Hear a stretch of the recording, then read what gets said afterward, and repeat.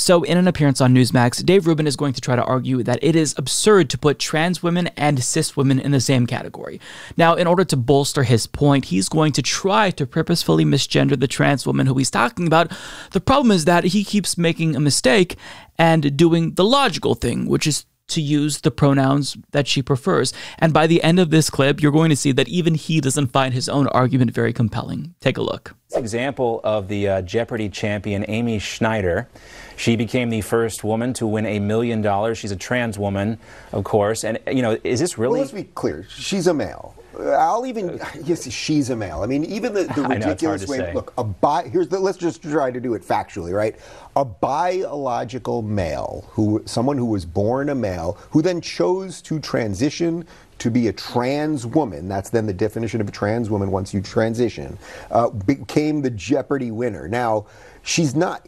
he, in essence, right, if we're trying to do this factually correctly, is not the first female winner, because she or he, however you want to do it, is a trans woman, not a biological woman. So congratulations, feminists. You're going to have all the swimming champions will be biological men. The Jeopardy champions will be biological men. We have our deputy health secretary. Yes, right, exactly. She's a biological man. She's the first 4-star admiral or whatever it is in the public health service, and they're making a big deal about Amy Schneider here winning $1 million. But the men, the cis males, as they're called, right? They've won $4.5 million on Jeopardy. So I think this goes back. Right. So by male standards, right?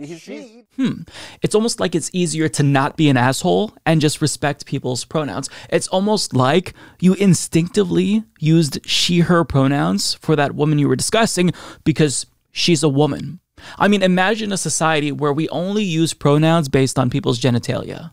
I mean, if you're talking to someone on the phone, you can't see what they look like, and perhaps they have a voice that isn't necessarily too masculine or feminine, so you don't know. So are you going to ask them, hey, I'm sorry, let me just pause for a second while we're having this conversation. Do you have a dick or a pussy? I'd like to know so I can use the proper pronouns. No, you just use the pronouns that they ask you to use. And in public, you know, you will use cultural signifiers, gender signifiers, to use pronouns unless they otherwise say, I want to use these pronouns.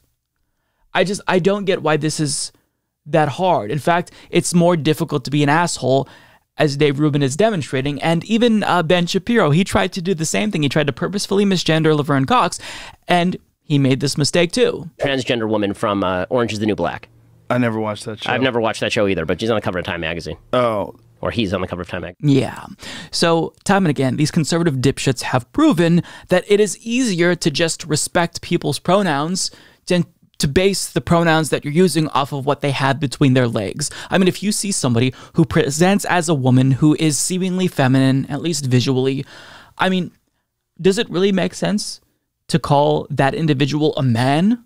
I mean, they look like a woman, but they have a penis, so you're going to base it off of what's between their legs. We don't, again, we don't do that, right? We don't do that in society. And they're proving that we don't do that in society. We don't base gender and pronouns off of what is between people's legs. So they're just proving our point for us. But I've got a little message to Dave Rubin. While you're on Newsmax, why don't you go ahead and ask him the way that he feels about homosexuality? Why don't you ask him how he feels about you being married to a man? Because I believe that if you asked him this, I would guess, now this is just a guess, I would guess that he would say, actually, yeah, I find that gross and weird. I find it as, if not more weird, than transgender people. And, you know, Dave Rubin knows this. Dave Rubin knows that right-wingers are explicitly anti-LGBTQ. They've been antagonistic towards LGBTQ people since the dawn of time. And so Dave Rubin is saying this specifically because he wants more clout with the right-wing audience that he's cultivated for himself, even if he knows it's wrong. And we know that he knows it's wrong because other people who are conservative and LGBTQ say that right-wing political commentators don't actually believe the bullshit that they're saying. One thing about LA is there's a lot of work here. So a lot of other political commentators, other people who you guys know, I'm not talking about obscure people here. A lot of them either live in LA or they're constantly in and out for work, filming something, doing whatever they do. So I've met almost all of them. People I've either been on their show or on a show with them, or I went to a dinner with them, an event with them, or I became close with some of them. The amount of them that I've met that have told me either directly or in a roundabout way that's very clear that they don't believe everything that they say that they believe when they're on camera. A lot of them just flat out don't believe. They're just actors.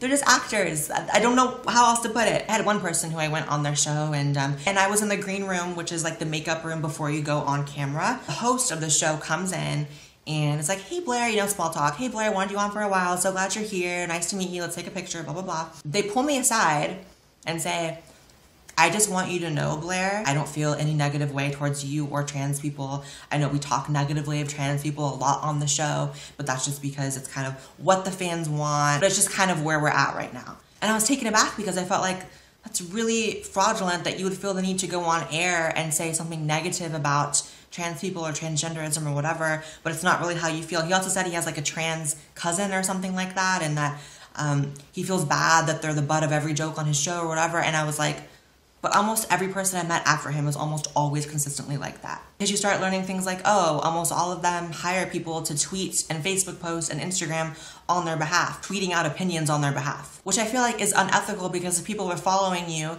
because they believe you're some intellectual and they trust your opinion and they're gonna shape their opinions a lot of times on an issue based on your opinion, and it's not even actually your opinion, it's something that you paid someone to assume is your opinion, and you're so much of a rigid, like, binary thinker that it's easy just to pay someone, like, yeah, tweet out the standard response and this is what it is. It's like, I don't respect that. Now, to be fair, I don't know if she's talking about Dave Rubin, but if I had to guess, I would say it's highly likely that one of the few LGBTQ plus conservatives is going to trust and confide with another LGBTQ plus conservative.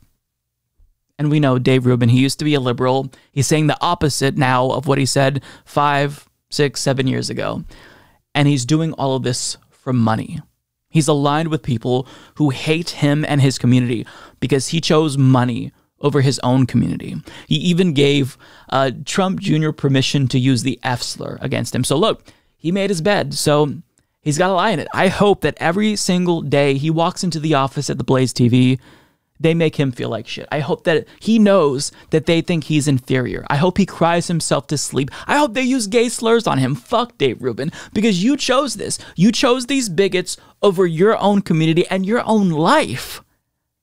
And you are now perpetuating the propaganda and bigotry that was once used to keep you down, to prevent you from marrying your husband. The same arguments that were used to legally discriminate against gay men and women are now being used to discriminate against trans men and women and non-binary people. And he's fine with that. He's fine using the same tactics that were previously meant to keep him down, to keep down trans people.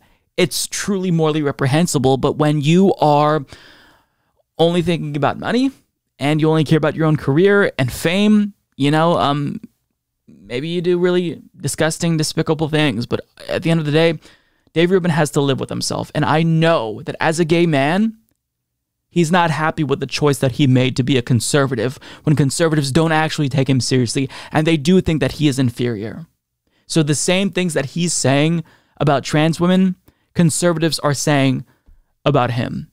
So he knows this, he feels bad about it, and good, he should. Because what he's doing is fucking gross. You can't even have a preference around a liberal. A liberal homosexual says, well, you should accept my lifestyle. But if you say, well, I accept your lifestyle, I just don't want my kid to be one. Well, you're a... Well, wait a minute. I accept the fact that you want to be homeless. I don't want my kid to be homeless. I accept the fact that you want to smoke crack. I don't want my kid to smoke crack. What do we do from here? What do we do from here? Like, I think most people, I know a lot of my audience is going to hear you, really hear you, and go, this is the type of stuff that I think needs to be heard more. And I think that the group of people that are talking about this stuff is actually growing. I do see this. At the same time, the people who don't want to hear us are getting more and more hysterical because that's all they got left. Even said they hate Dave Rubin because he's a gay man with the wrong opinion. Dave Rubin is gay? No! He got a husband? I did not know. I was in his presence. I didn't know. I shook his hand. I sat down with him. Why did y'all tell me before I went on his show?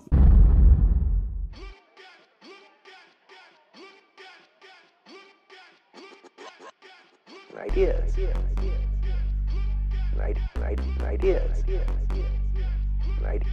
ideas. In recovery mode, my brain ideas. In recovery mode, my brain ideas.